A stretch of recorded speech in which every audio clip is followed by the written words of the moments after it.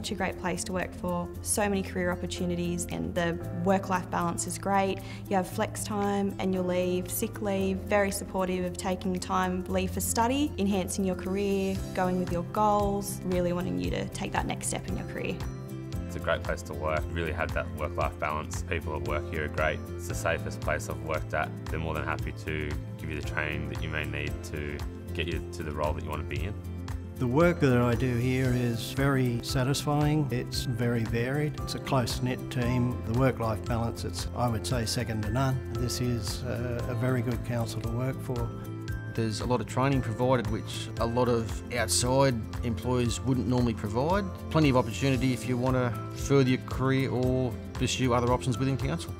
52 different businesses across council, so you can start off in one area and end up in a completely different area if that's where you want to take your career.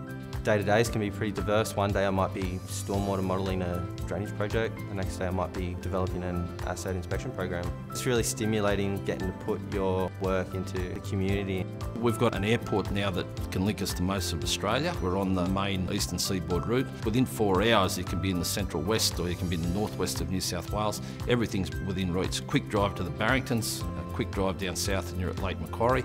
Some beautiful local scenery, good access to the vineyards, which is always nice, and access to some of the best beaches on the eastern seaboard.